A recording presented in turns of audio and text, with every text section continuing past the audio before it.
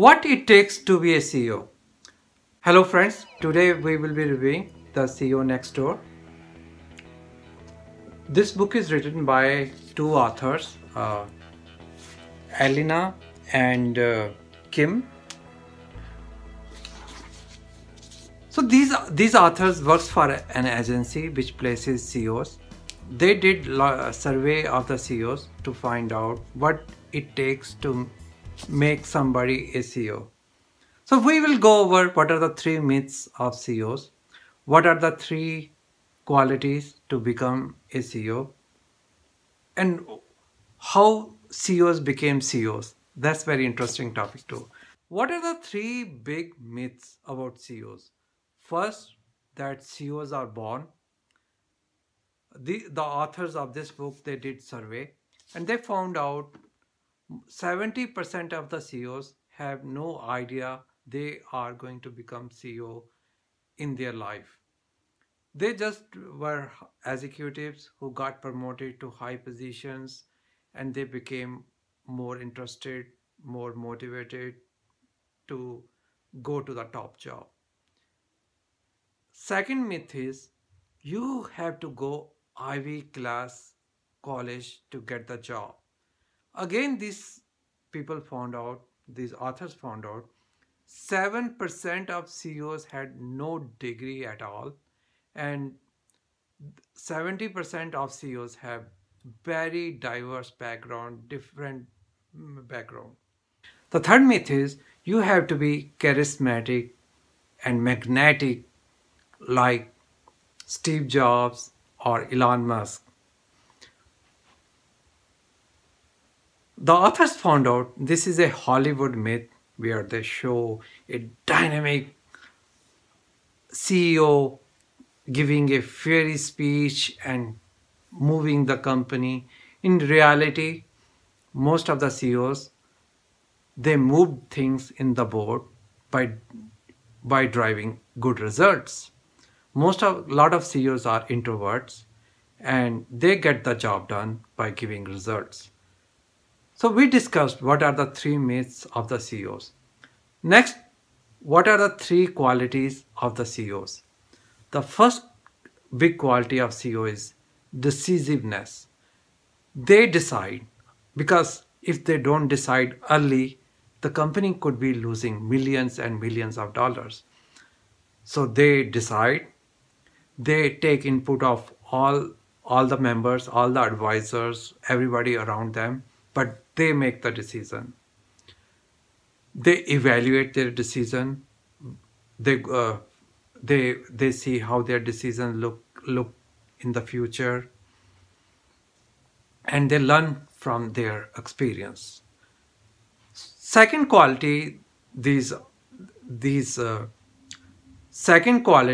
CEOs had, they were able to move things in the board. They were dependent on other people and they were able to use their connection to the people to move the things. And this is very interesting. How they build connection with the board members or the stakeholders or their colleagues was by driving results. A survey was done. The CEOs who were very people friendly turned out to be low performers because they were too much worried offending the people. So you have to have a right mix of the people skills and delivering the results. The third big quality of these CEOs were they were consistent. They delivered results consistently. Consistency was a big. So the three big qualities of CEOs is decisiveness, moving the people along, and third is delivering consistently. The author showed a very nice growth of these CEOs.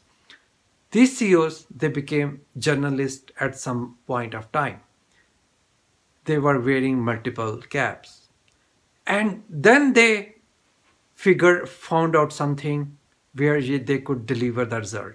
The big thing is you deliver the results and make these results visible to the right people. That is the key thing. A lot of people who were moved to CEOs, they got into a situation. Either they got into a big mess where they cleaned up the mess and became visible, and then the authors also give. So how do you can become the CEO? You have to pick up the right boss who invest into you, give you the feedback, you build the relationships, people around the boss. They may not be your direct supervisor, but they tell you the opportunities. You build a network. A lot of time the CEOs are hired not because of they are CEOs. They are hired for their network. When you hire a CEO, you don't hire just one person. You hire his network. Then that's very interesting also during interview process.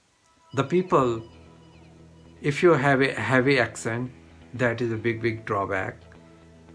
If you're using a lot of buzzword without giving a stories, how you delivered specific results, that is a drawback. If you are using a vocabulary to show off your intellectual power, that is a negative point. So I found this book is interesting. It's an interesting book. Good. There are certain thing I learned. There were some good points. Communication of the CEOs is must. CEOs need to work on communication. They need to have excellent communication.